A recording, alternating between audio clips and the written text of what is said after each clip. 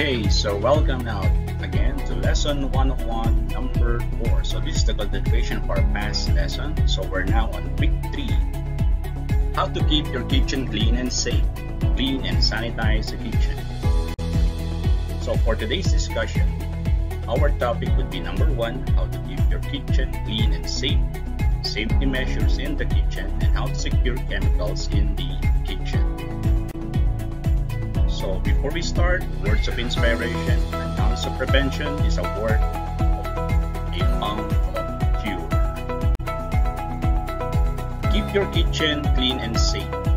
So I choose some safety measures. For number 1, remove unnecessary clutter from surfaces. It means that there are some things that which we don't need in our kitchen, so we should keep them out in our kitchen. So we need to clear all those things, wherein some of those were not in use. Next, use a rubbish bin with a lid to keep odors out that attracts flies and other insects. So it is very necessary that in our kitchen for us to have at least a garbage bin, a garbage can. Next, keep your refrigerator clean and tidy. So every week or every second week, so we need to inspect our refrigerator and we should remove unnecessary food or any raw ingredients which is not in use, or let's inspect that there are some what they call this raw ingredients or things in the refrigerator which is not in use for a long period of time. Next, use a separate chopping board for different kinds of food. Actually, in cookery, so there are different chopping boards that can be used in cooking. An example, we use green colored chopping boards. We're going to slice or mince vegetables. Okay. And we can use other colors, which is intended for meat, for poultry, and other ingredients that we used to prepare in the kitchen. Change the dishcloth frequently, which you use in wiping surfaces every day. So we need to wash or change our dishcloth frequently. Next, it is very important that to keep kitchen floors free from debris and grease by sweeping and washing regularly. Next, don't leave dirty crockery and pans to fester where they can attract harmful bacteria, insects, and other rodents. So you have learned from the past lesson that right after you use your cooking pans and pots, it should be properly cleaned. So we should not left dirty or unclean pots, pans in the kitchen.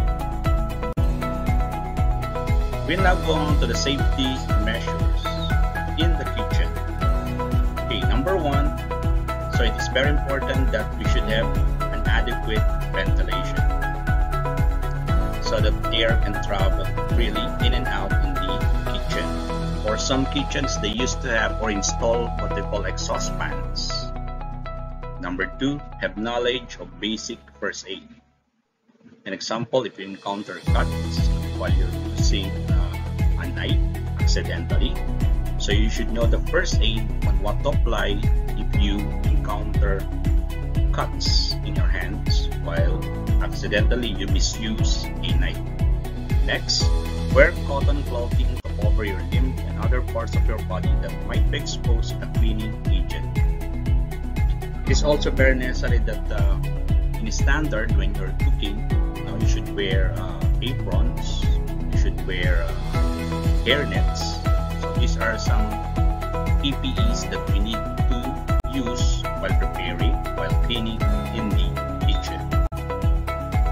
Other safety measures.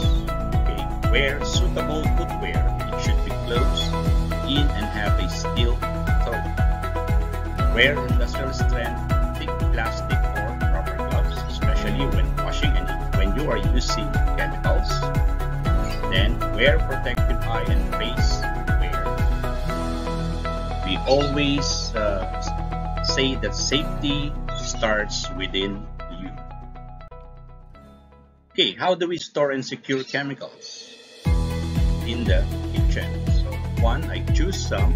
So number one, keep them in a separate area away from food and other products. Next, store in a cool, well-lit and well-ventilated room. And the very important thing is do not store chemicals near heat because it might start or create fire when these chemicals are being heated. Next, the storage area of chemicals should be kept secure and locked when not in use. So you have to make sure that you have a separate cabinet where you can store and keep your chemicals used in cleaning and sanitizing your kitchen equipments and utensils. Next, always store chemicals in a designated container. However, when you buy these chemicals, they are being placed on plastic and closed containers. Okay, but there are some that needs to be transferred, like covered bottles and covered containers. And most especially, you should familiarize yourself in using these chemicals at home. Read first the safety measures in handling these chemicals. And other thing, if you are not familiar with the chemical, do not mix chemicals from other chemicals before you're going to use this in cleaning and sanitizing your kitchen equipment.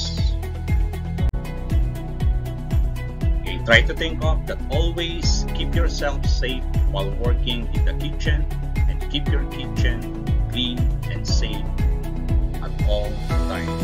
Thank you for reading and watching our Lesson 101, Part 4, Clean and Sanitize Kitchen Tools, Utensils, and our kitchen areas at home. Thank you and see you on the next part of this